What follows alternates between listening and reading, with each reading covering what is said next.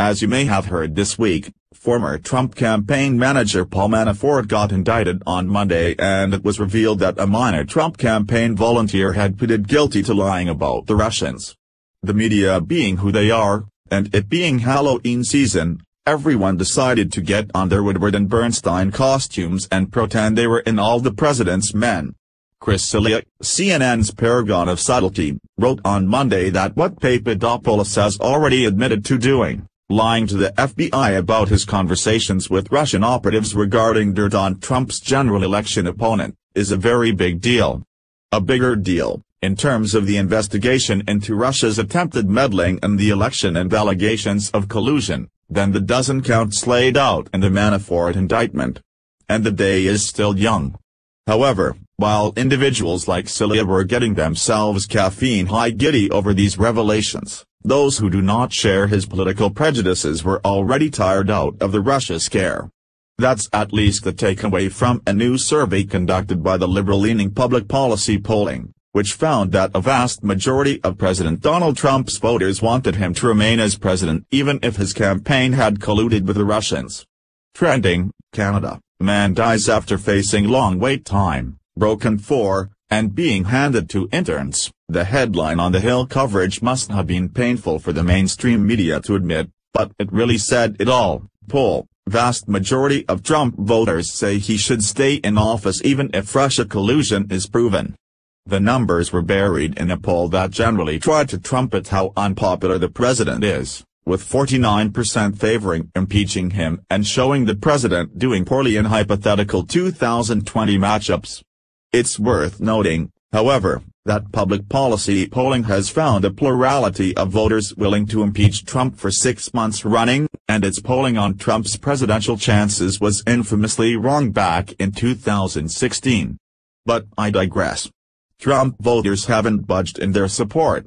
Only 7% believe that members of Trump's campaign team worked in association with Russia to help him win the election, to 83% who don't think that happened, the poll found. And even if collusion is proven, they don't care. Just 11% think Trump should resign if that's the case, to 79% who believe he should remain in office. 75% dismiss the entire Russia story as fake news, to 13% who disagree with that assessment.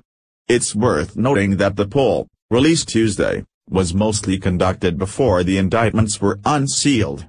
However, behind the dire numbers public policy polling put forth was another story entirely. While liberals think this is worse than Watergate, conservatives are far more blasé about it.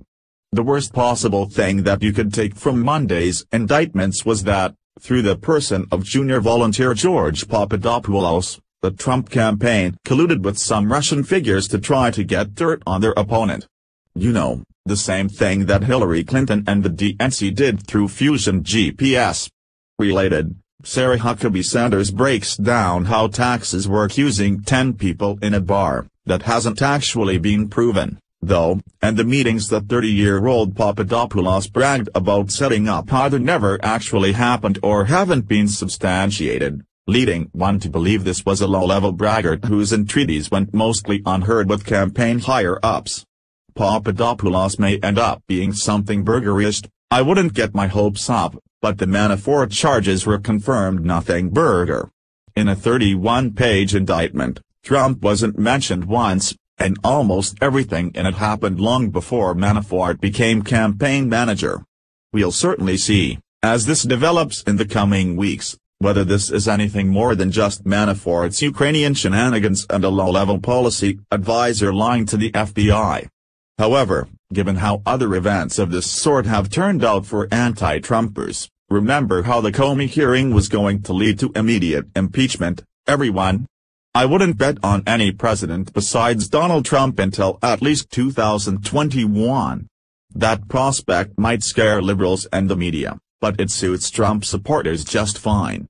The Hill, please like and share on Facebook and Twitter with your thoughts on this poll. What do you think this poll says about President Donald Trump's supporters? Scroll down to comment below.